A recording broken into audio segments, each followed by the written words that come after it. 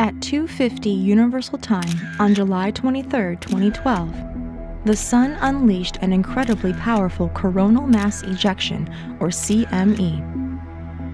A CME is a huge cloud of plasma that bursts out of the Sun's atmosphere and is held together with magnetic fields.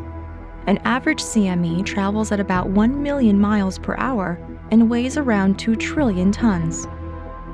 On this particular Monday, however, the Sun unleashed a perfect storm of plasma.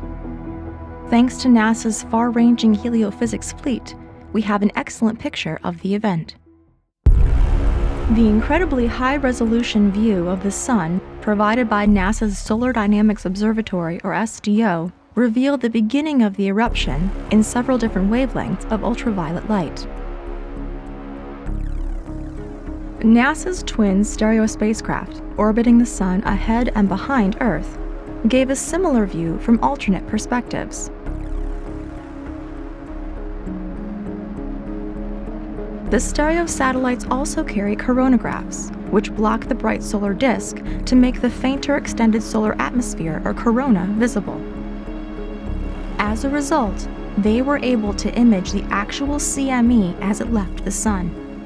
The CME headed in the direction of the Stereo A spacecraft at an astonishing 6.7 million miles an hour.